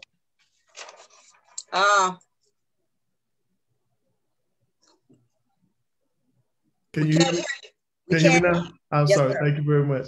Matthew 28:19, of course, the Great Commission, go ye into all the world, dealing with engage, empower, and enlarge. All right. Who did I miss? Anyone? Oh, I did you again. I'm sorry, Elder. Go right ahead. Mine is likewise to Dr. Washington, Matthew 28:18-20. And then also the scripture that says we can do all things through Christ who strengthens us. All right. All right. Okay. Here is a scenario for you. Two same-sex individuals knock on your office and you invite them in. They're members of your congregation. And they tell you they want to get married. Don't everybody raise their hand at the same time. What are you going to do with this situation? Dr. Washington. Well, I would just share with them, our discipline does not give me that authority or the power to marry them. So as I'm not putting them down, I'm not discouraging them for what they're doing, I'm not disrespecting them, but I don't have the authority to perform that kind of wedding. All right. Elder Lester? Yes, ma'am. I would do the same thing, but I would also meet with them to share with them. All right. Dr. Helton? Yes, I posed this question to some persons in our church, and their response was the same thing that we've heard. And that would be what I would respond to. I would respond to it legally, but I would deal with it morally on my own. And could you break that out for me a little bit? I would not perform the ceremony. All right. I can say that flat out. Okay. But I would, as I have already, talk to persons and invite them into my church, and that's something that I've already done. Very good. Okay, Dr. Washington, Dr. Williams. Yes, and I would do the same thing in terms of the discipline first, because there's nothing we can do with it. As bishops, we must follow the dictate of the discipline, but then I would certainly talk to those individuals, and I have, as you have done, Dr. Hilton and others, invited them to my church, and they did not take that personally because they knew my heart, the heart of the pastor, but they knew I was confined also to the deacon elder full connection, and in this case, it would have been consecrated a bishop in the CME church. Thank you. Elder Griffin? Yes, thank you again. I would meet with them because I would see this as an opportunity for evangelism. Mm-hmm. I would meet with them and go over with them the faith, the Christian faith, what we stand on, being our word of God and the discipline of our church, and answer any questions they would have as to the position of our church and as it is relative to what has happened in the government, having these things legalized, and try my best to make sure that they understand that the church has a role to play in the world, and that these are our positions, and that until they are changed, we're going to try to uphold them. However, I would let them know that there are other people in the community and other places where they could consummate their marriage if they chose to do so. Thank you so much, sir. I think I got everyone on that. particular question. Did I not? Did I cover everyone? Come on, talk back to me. Did everyone answer that question? Yes. Yes. Yes. Right. Very good. Very, very good. Yes. Then let me move from there to go back, go to rather, senior citizens. I have heard different persons refer to, well, the term they use now, older adults, not senior citizens, older adults. If you are elected bishop in the life of the CME Church, how would you empower persons over 70? What kind of ways would you empower persons over 70 in the life of your district? How would you give them some go ahead, some I got you in your district? Elder Washington, and make a short question. Answer for me. First, I would empower them with Seasoned Saint Ministries, as well as encourage them to mentor some of our other officers and members that are coming along in the church. So we give them a seat at the table, so to speak, where their voices can be heard and they realize that they are still valuable to the conference and to the churches. Dr. Helton? I would say what I'm doing already. I'm a member of our senior citizens group we have at our church. We call them the Young at Heart. And I go out with them and we do all kind of festivities, ride trains, and do everything together. So it's a very nurturing group. And I would be a very nurturing bishop to that population, because I hope I can live long enough to be a part of that population myself. Praise the Lord. Elder, Presiding Elder Williams. Yes, and I believe I have an affinity for seniors in my church. We do a lot of great things together. And in my last church back in Durham, North Carolina, I would ride and do, Dr. Helton said, another ride and do so many fun things with them. I would keep them engaged, because if the truth is told, if we don't nurture that group, we can pretty much almost hang it up, because I don't know about the rest of you all. I don't have a problem saying it. It's this crowd, it's that crowd, it's that the people of God, it's that Laos, it's that crowd there that helps to keep every month the lights, gas, and water, and everything else on. And if I don't want to alienate at all that crowd, because that crowd, again, with their set fixed income, those are the persons who are committed to this church when a whole lot of others are not. All right. Presiding Elder Paris Lester. Yes, ma'am. I would commit to being on Praxis Circle Network. Celebrating with my sister in retirement and encouraging them. I think one great thing that this pandemic has definitely done, especially for that group, many of them, and I know in our church, are now on Facebook, are on YouTube because of the pandemic. When they were once afraid of the technology, they're now embracing it. So I count it a privilege to be with them, because you learn so much from them. Not much that I can really offer them, but so much they can offer to me, especially in the life of this church and in ministry, and being the sage that I think we all need. I think a large part of the reason why we have so much calamity in families is because we have kicked aside so many of those seniors, placed them in nursing homes and other places. Whereas I remember in our family, my grandmother stayed with us until she died. So she was the sage of our family to help us along the way. So yeah, we definitely need them and to empower them.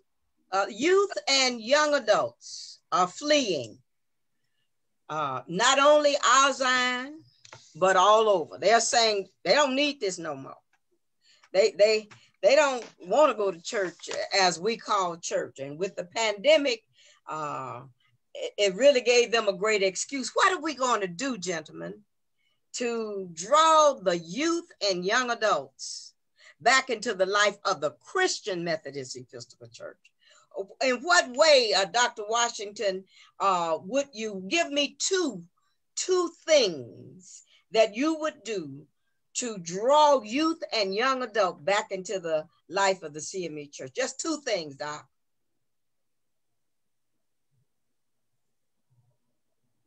Dr. Washington. Excuse me, Elder, I'm still in annual conference. So I just, give me the question again. The question is, what would you do to draw youth and young adults back into the life of the Christian Methodist? Thank you.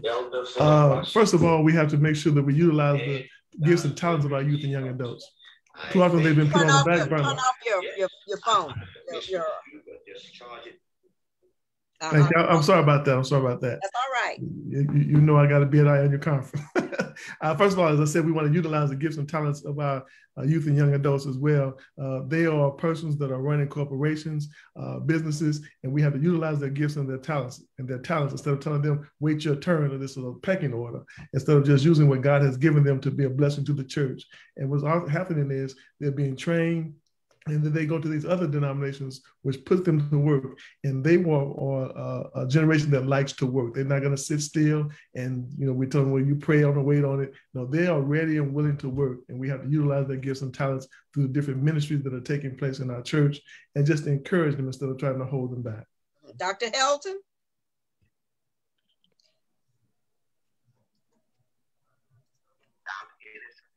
I was trying to toggle on because Bishop Williams just recognized all the candidates. Yes, so, I know. So I'm balancing. I know you double dipping. That's good. That's good. Yeah. So you're showing us your bishop skills. Yeah. So I just made sure that he knew I was on that as well. But I think I wrote your question down to dealing with young adults. Is that correct? Youth and young adults. What are you going to do once you become bishop to bring them back into the life of the church? Yes, I would like to do, I think you said two things. One is something that I did when the young adults had me on a panel discussion. I told them that I would create a forum where they could feel inclusive with regard to the annual conference. Mm-hmm. And they need to know that they can be heard. And I would create a forum where they could be heard, and that they would have a voice, and I would want to meet with them. Okay. And I would, secondly, support the Board of Christian Education and all of their endeavors, and see what we could do as an annual conference to empower them in their schools and in their several locales, and try to support the local church in all of that, and see what we could do also to help with scholarships. All right. Because if we miss that, Dr. George, we really going to miss out. And my daughter got that 4-year scholarship from our church through the missionaries. And God knows how much that helped me and my wife. I know that's right. Dr. Elder Lester, what you got to say on this? How are we going to draw youth and young adults back in the church? Well, thank you again. I think one thing is definitely involving them. And again, I think the pandemic has helped me in a unique way of reaching them where they are. They are on the internet. They are online. Whereas the church, we have to begin to look at what are the ways in which we can reach them by having 1-hour worship services, making sure that the music is exciting and inviting, and reaching them. Because now one thing the pandemic has done is level the playing field, that all of us have the opportunity on Sunday to engage our youth, young adults, all online.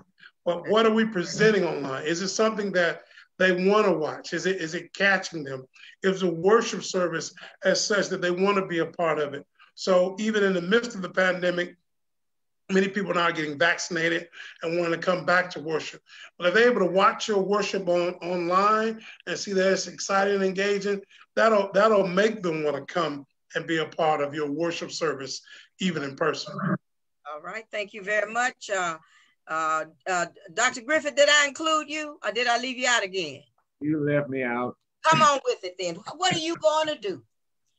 I am going to, first of all, ensure that young adults in my region or Episcopal district are appointed to the ecumenical bodies that deal with social justice and support them with the resources that they need to be viable members of those groups, and that they might come back and establish committees throughout the Episcopal district to activate the concerns of those bodies as it pertains to young adults, particularly the NAACP's youth and young adult branch now are very active in politics and in social justice issues. So I want to make sure that those who are young adults are on the front line.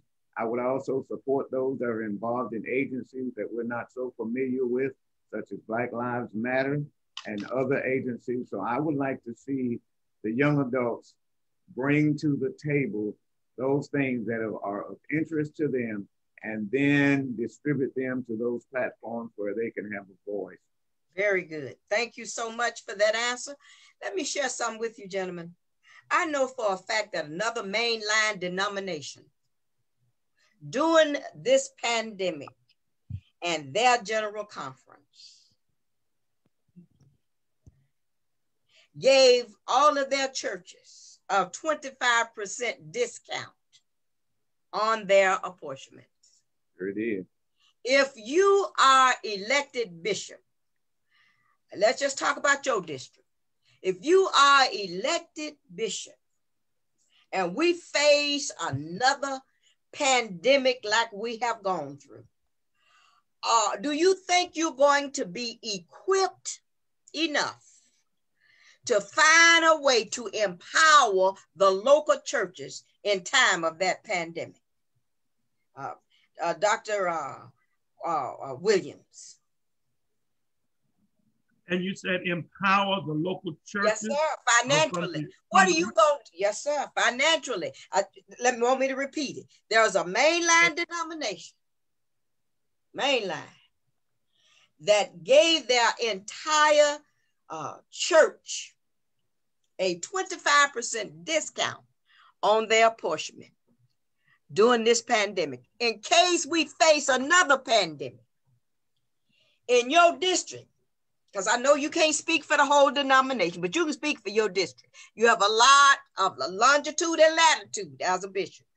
What would you do to empower the local churches, that 130 some odd churches, that 200 some odd churches that you will have under your banner during a new pandemic? What would you do to empower them? That's one of the things starting now that I would do, since you said that there will be another pandemic, is that we will empower them by simply indicating community and economic development.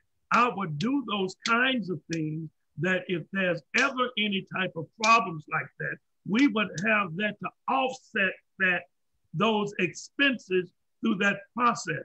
It's just no reason that we should not have those kinds of things in the Episcopal district. I believe it was you, Dr. Washington, that said that. It's no way. We should do that so that we can have, when that pandemic comes up again, we will be prepared to take care of our own. We won't have to wait for the federal government to go ahead and do what they're going to do, but we need to start doing some things, not only nonprofit, but I'm just convinced that we need to start some for-profit.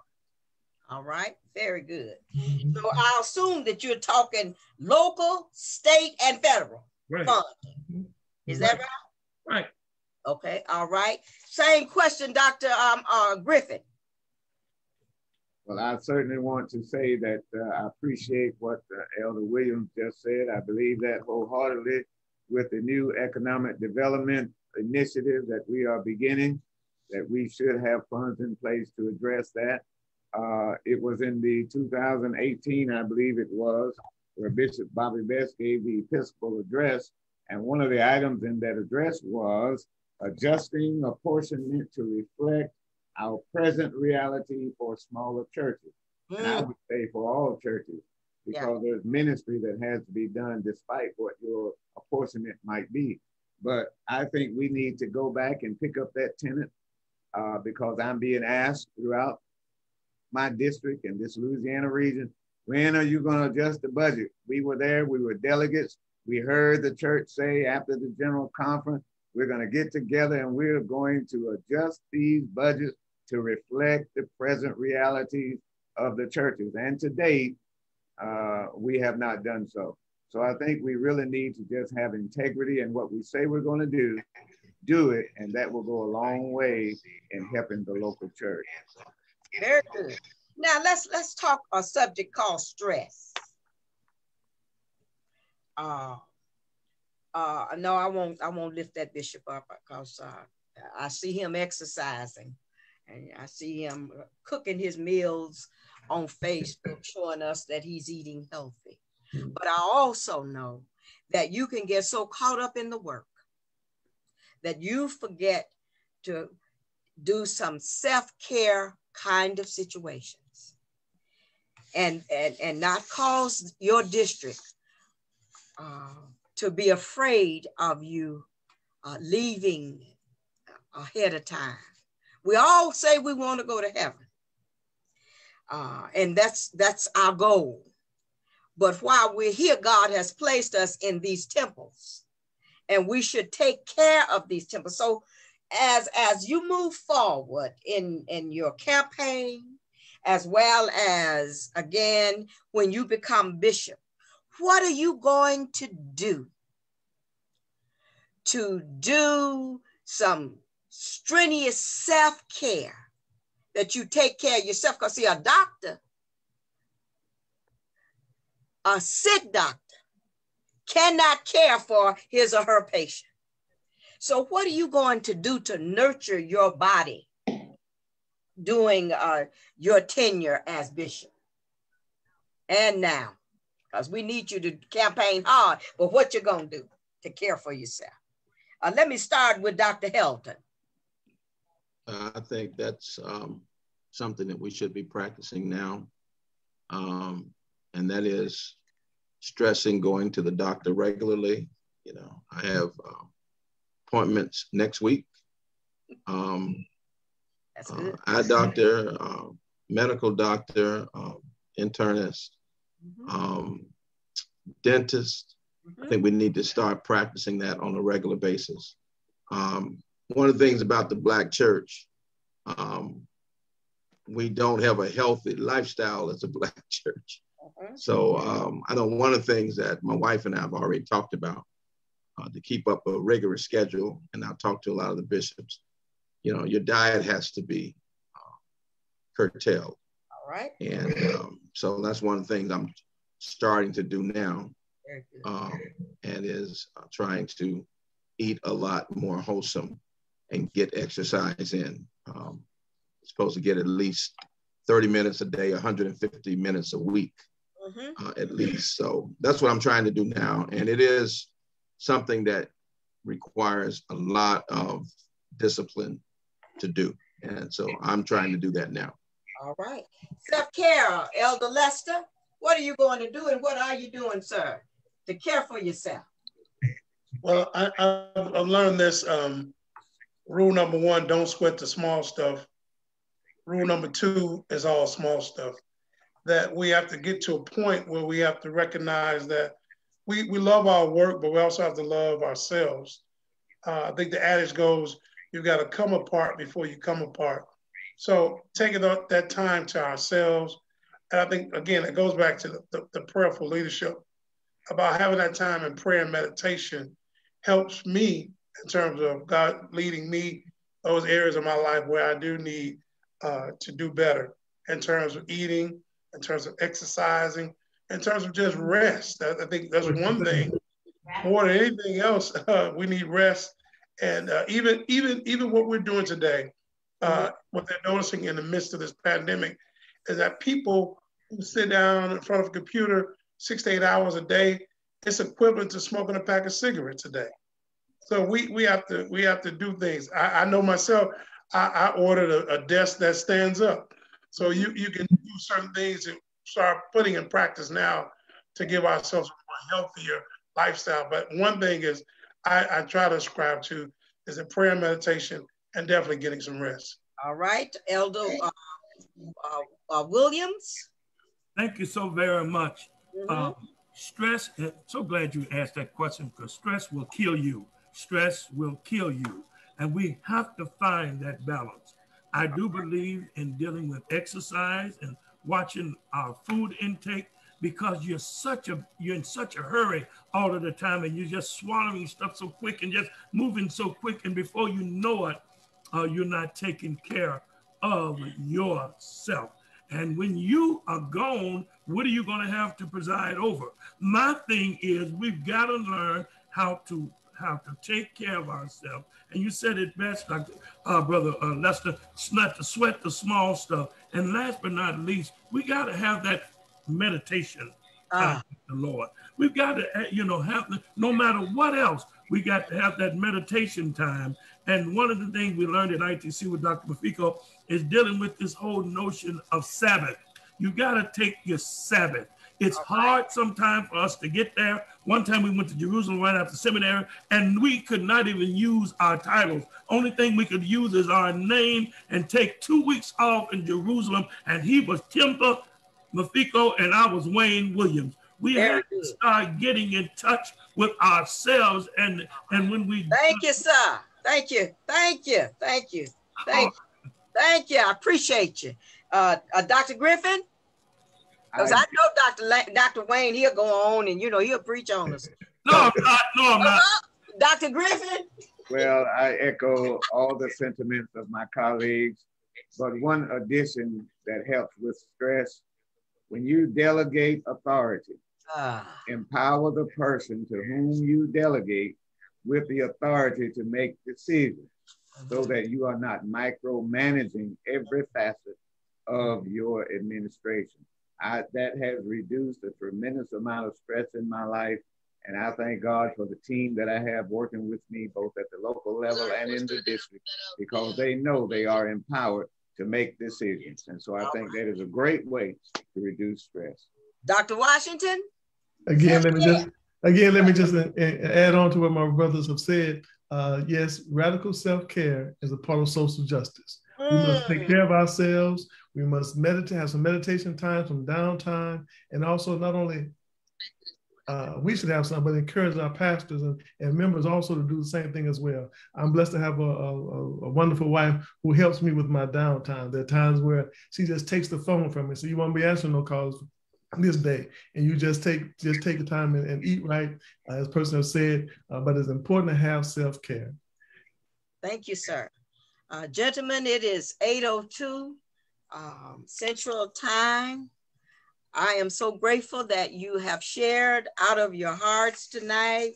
You have shared with us. And as I told you, once we hang up, everybody and their mama all across the country is going to be looking at your answers.